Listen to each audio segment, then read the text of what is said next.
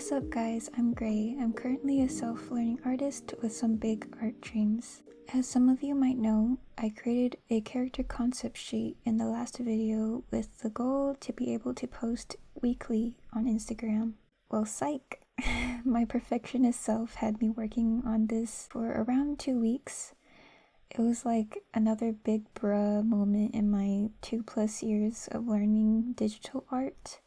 I wonder if anyone can relate to being such a slow artist like me. It always seems like I underestimate the time I need to spend on a certain project. With all my plans, I wish I could go a little faster, so I probably will have to work on that for the rest of my life or the next couple months.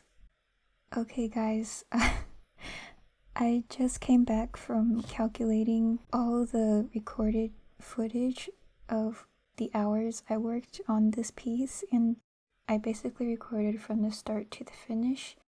I'm guessing there's only 1 or 2 hours of unrecorded times where I'm drawing, and it turns out that I spent 42 hours and 13 minutes on this piece. And that's crazy because I thought that I only spent 20+ hours,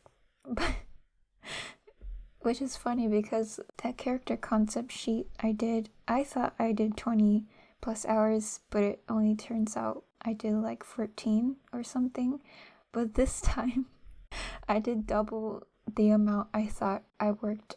I don't know, that's just funny and crazy to me. I didn't realize that time would go so fast. And I didn't know that I could work on something this long. I don't know if the results kind of reflect how much I spent on it, but I just want to give myself a pat on the back for working hard, even though I wished I did it in like a week instead of 2 weeks. Anyway, yeah, that's just a really big surprise. I'm just like in shock. So as you can maybe tell, I have quite a bit of affection towards this piece for multiple reasons, and now that I know I spent that long on it, I've become more accepting of it. I think this is actually the first illustration that I attached a title to. This piece is somewhat close to my heart in that there's a lot of meaning behind it, and in a way, it's like multiple layers of meaning that I hope the viewers can appreciate it at different levels. Like, I hope this piece can meet them where they are and speak to them in the situation that they are in. And honestly, that's kind of a bit lofty for my goals. I just want to first convey that my goal for this piece was to ultimately give a feeling of hope in the midst of not knowing where you are or where you're going. And it can mean many things, but the ultimate meaning behind this is staying strong, knowing what your goal is in life, and not giving in to compromise that will keep you from where you actually really want to go. And so I called this piece Purpose. I didn't really mean to go on a full tangent trying to explain the purpose of this piece right off the bat, but it just felt right to say it. So as I've started taking art seriously since 2022, there has been a number of failures and a number of successes. I just want to update you guys where I am currently as of now in my art journey, where I'm at with fundamentals, and just sharing my ideas and thoughts about portfolio building and career searching. I also want to share my art process for this illustration, so those are the 2 major things I want to share with you guys in this video. Let me see, how should I start? Well, for most of my art journey right now, it might have sounded like I was dedicating my whole day ever since 2022 to art. Maybe to some it might think like that, but during this time period of 2 years since then, there has been quite some lack of certainty on whether I should keep pursuing art as seriously as I was. I was also trying to work out my academics in college, working.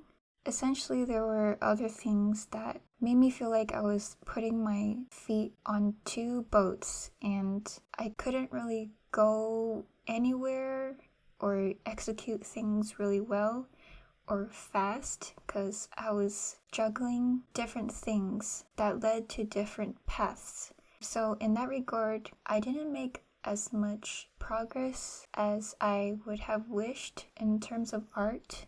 I would hear professional artists say that you just need like 2 to 3 years to work on your fundamentals and develop a portfolio and get yourself ready for a career. But in these past 2 years until now when I look at these 2 years, I still don't think I'm ready to have an actual art career in an industry.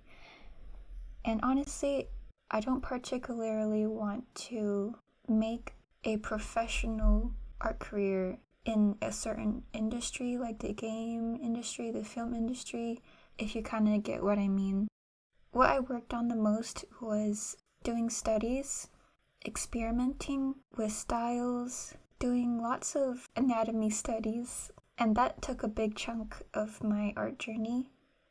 For instance, my anatomy right now is good enough for my goals and purposes. It could use more stylization, in my opinion, that would help me stand out if I do make a portfolio surrounding characters and such.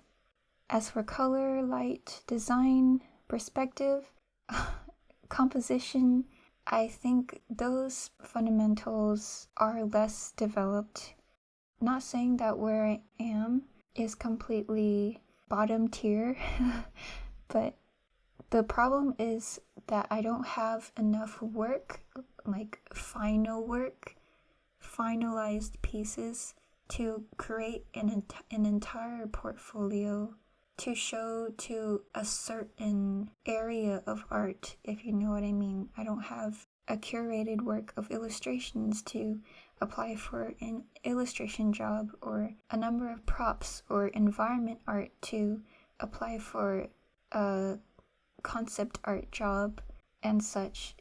So right now I'm at this place where I dabbled in concept art, trying to feel what concept art is like by doing that character concept sheet. I dabbled in illustration. I did a little bit of backgrounds. I tried a little bit of doing my own webtoon. So I kind of dabbled a lot in different areas, but I'm still trying to develop a strong list of finalized work that is specialized in a certain area. So that's where I am right now. I hope that I didn't beat around the bush too much to explain where I am, but yeah, from now on I will probably be more focused. Actually, I don't even know if I will start to narrow down the kind of pieces I'll be making, whether it be props only, or illustrations only, or concept art only for games or film. I don't even know if I will start to do that because I do have other life responsibilities. So right now I think I will keep art as a major hobby and just slowly take my time to get better and better to the point that it becomes something more than that. But albeit my process will probably continue to be slow. I still want to do my best. And ultimately, in the future, I really would love to see a career where I can support myself with art products that I personally have made and just have multiple streams of income that are not heavily reliant on doing industry work, like as for a major franchise or an AAA game, selling products like comics, illustrated books, and such. I hope those will be my major sources of income in the future. Because personally, I love the idea of working for myself or working with a small team. If you couldn't tell already, I'm an introvert. I love staying at home, so having a job that lets me stay in one place, in my room, with the curtains closed, in my comfy clothes, just working on my stuff. That's like the ideal life scenario for me. And it's funny because I've developed a certain hatred for the sun, and it's kind of unhealthy, and I don't really recommend it, but it's gone to a point where I would open up the curtains and then I feel like Dracula. I feel like as artists, it seems that our childhood influences really impact our art career and our art goals. For example, if you loved a certain TV show, a certain comic series, if you loved anime, you watched it while you're young, I'm guessing that those played a big influence on how you view art and where your passion in art is. But I'm just guessing and kind of speaking for myself because ever since I was young, I was watching anime. At one point, I was very addicted to anime. Eventually, I started to read webtoons, so a lot of Eastern art heavily impacts the art I do today. And I feel like one of the goals I want to attain is bringing Eastern art to the Western audience in a fresh and inspiring way. I think there are really cool elements in Eastern art that I want to share with the Western audience, but I want to incorporate a more unique and personal style to it so that people can appreciate something that hasn't really been created before. I don't know. I'm trying to put together my thoughts in a coherent manner, but sometimes words don't feel as enough compared to pictures. So I hope if I do a comic series, my art will speak for me, for itself. Anyways, man, I wish I could do a video where I could kind of nerd out a little bit on my favorite pieces of illustrated stories, particularly webtoons, the ones that stand out to me and highly influence or inspire me, because there is a number of them, and seeing those particular webtoon artists attain such a highly stylistic and aesthetic feeling to their artwork and their stories, man, it just gets me fired up to do something like that on my own. Like, bro, if you haven't read Legend of the Northern Blade, Gosu, Unholy Blood, bro, what are you doing with your life? No, you're good.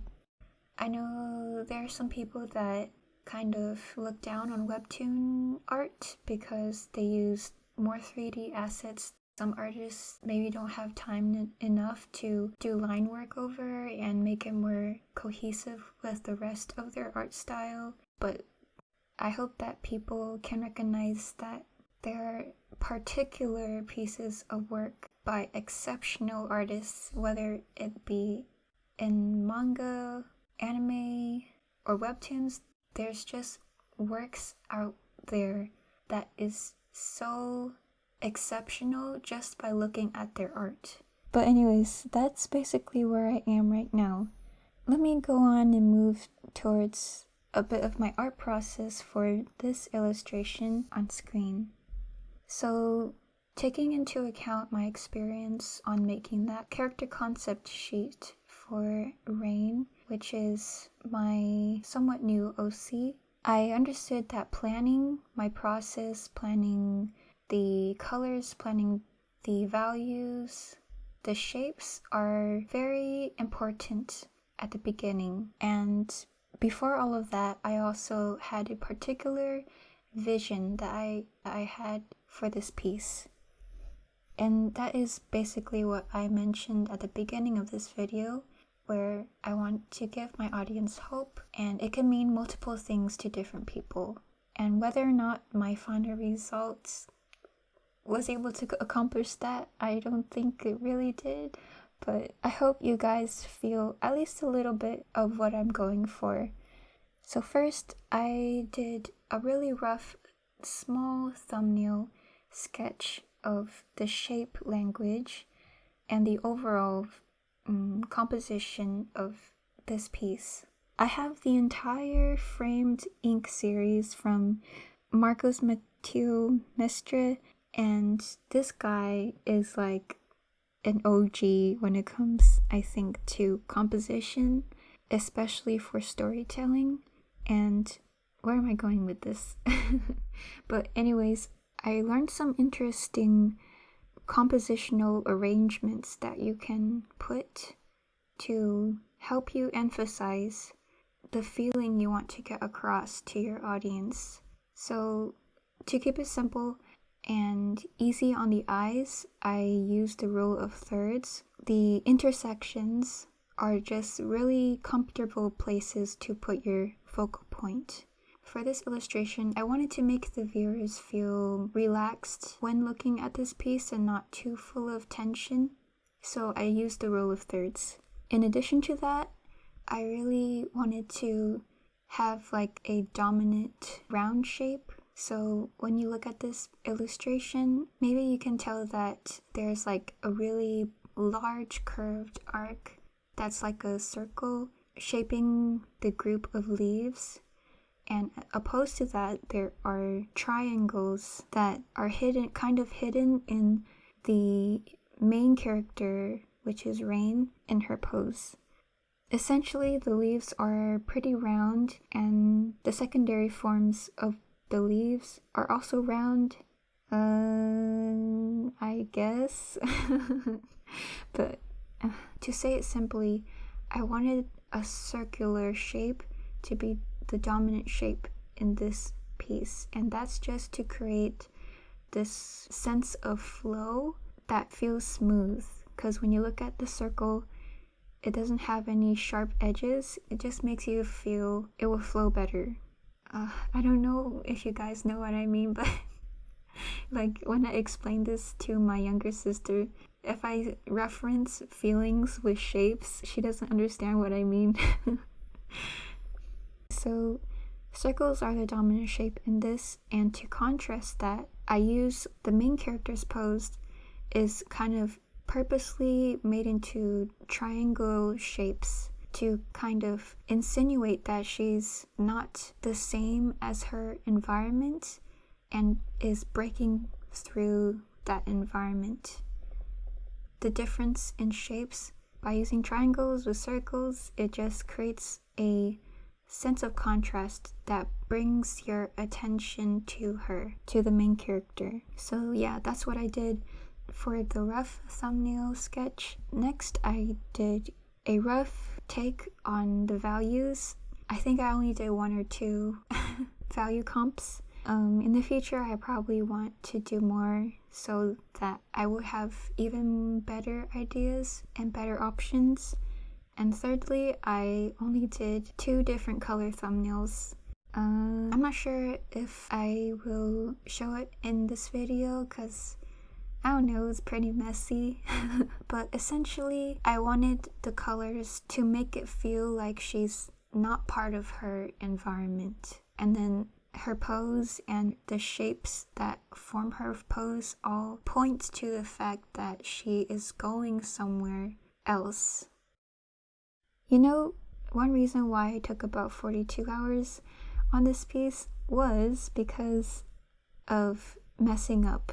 And what I mean by messing up is that I didn't plan enough, or I skipped a step or skipped too many steps.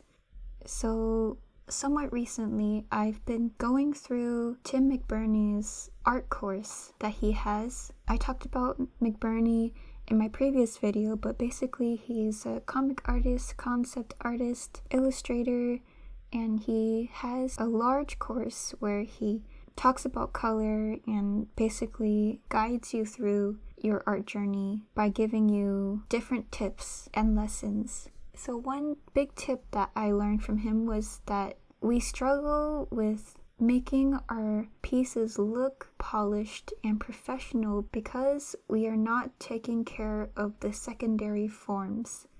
And that was what I was majorly missing, at least in the first half of my process during making this illustration. And what I mean is, if you guys don't know secondary form, take my explanation with a grain of salt, but imagine if I drew a tree. You know that it's kind of easy to draw the tree trunk, but what would you do with all the leaves?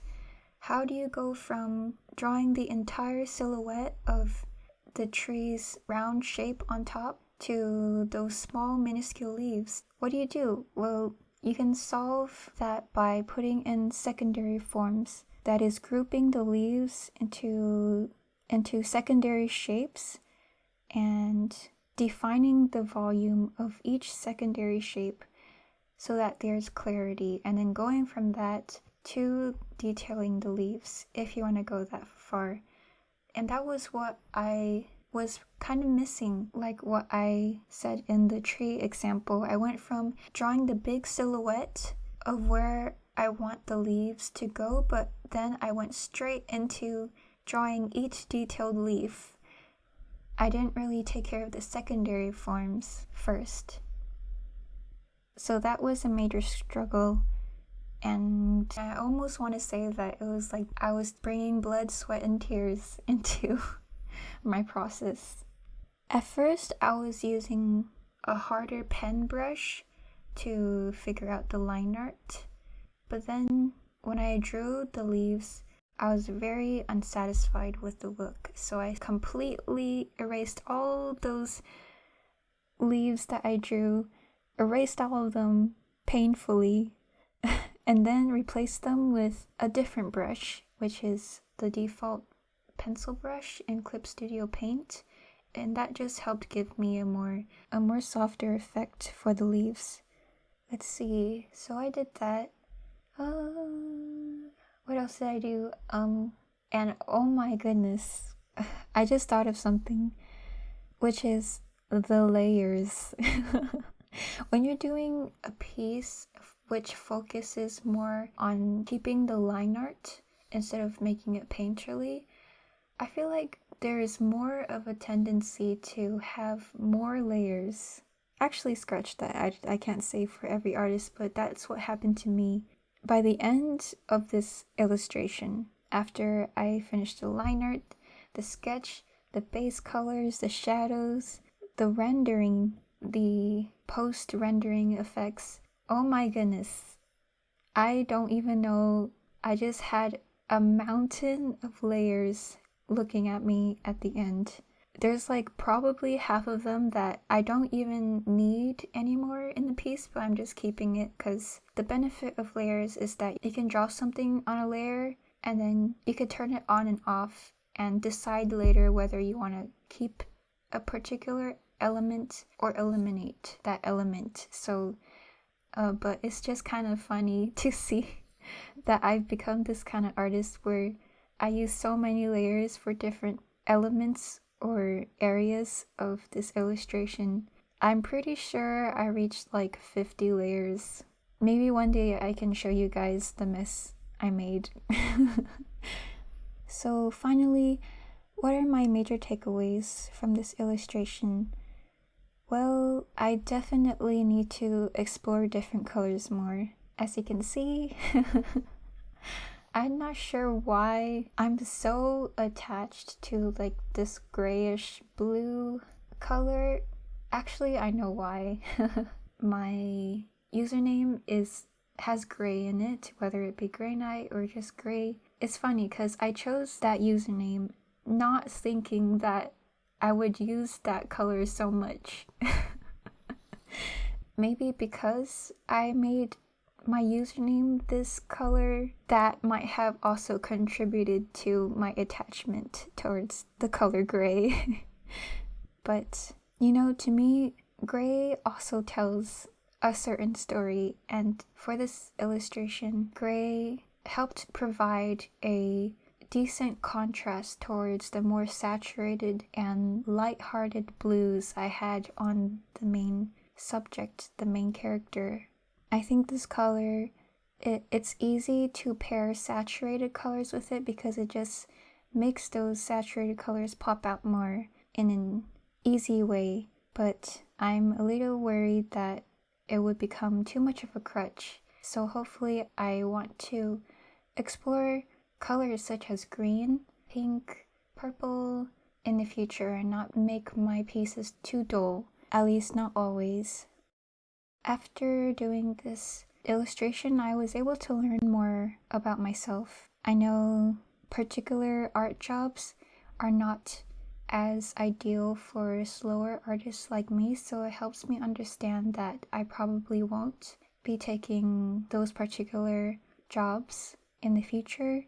And because of that constraint, I'm able to narrow down my goals. So maybe just like that, you can take into your own art process and think about your own way of doing art, whether it be super fast or super slow, whether it be drawing precise lines or drawing multiple expressive and scribbly lines. Those attributes can help explain to you what kind of art career is most ideal for you. Such as doing illustrations. People might give you a month or maybe 2 weeks to finish the illustration as opposed to storyboarding and such. And by doing this illustration, I realized that my patience level right now is about 2 weeks. Looking back at this piece, I feel like I can do even more, but my patience level and sense of urgency just made me feel like I can only give this 2 weeks and not more than that. And looking at that, I know that it might be harder for me to take on certain jobs, such as doing super big illustrations for certain clients. Anyways, but I also love details a lot. I hope that you guys can see that in this piece. A lot of artists will probably relate to this, but after I posted this artwork on Instagram, at the beginning I was avoiding it like the plague, and I feel like if I looked at it now, I was going to throw up or something. I still feel a little bit of that aversion now because I know there's so much I wish this piece could be, but I think my current skills right now couldn't live up to that, and the time constraints couldn't live up to my expectations. But that's okay because I still am relatively happy about this piece, and I'm glad that I was able to get a piece of artwork that was meaningful to me and share it with people.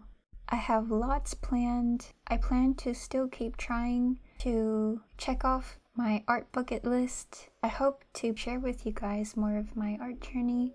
Thank you guys for watching. I wish everyone a good day and happy drawing, everyone. Bye!